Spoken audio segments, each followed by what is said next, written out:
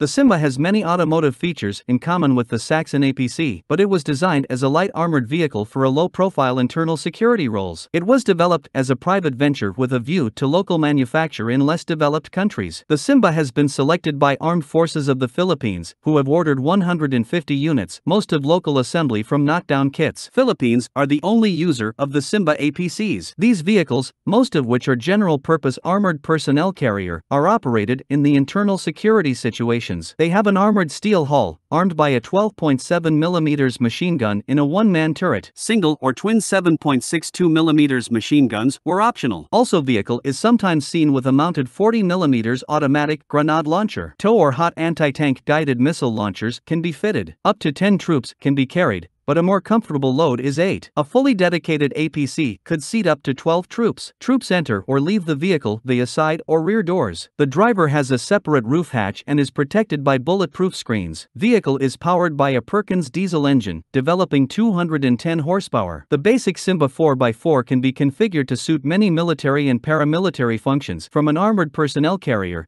to a fire support vehicle. Mounting a 90mm gun in a turret, the fire support variant has been trialed. The hull can be converted to carry a turntable-mounted 81mm mortar, firing through open roof hatches. An infantry fighting vehicle variant with 20mm or 25mm turret-mounted cannon has also been proposed. There is also an internal security vehicle, fitted with a barricade removal device, a turret-mounted anti-riot agent projectors, a riot agent filtration system for the vehicle occupants, side-mounted riot screens and loudspeakers.